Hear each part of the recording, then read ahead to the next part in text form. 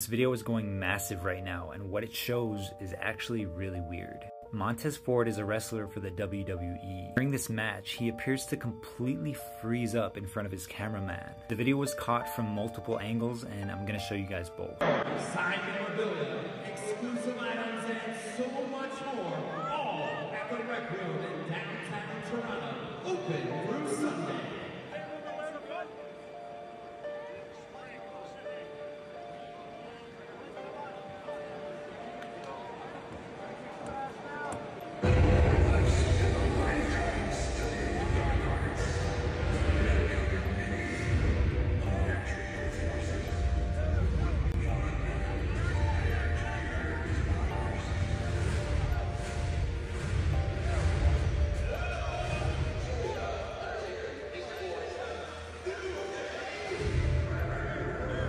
Everybody around him is trying to snap him out of it at this point, but he doesn't budge. People are saying that this is proof that he's some sort of robot or a clone or synthetic human.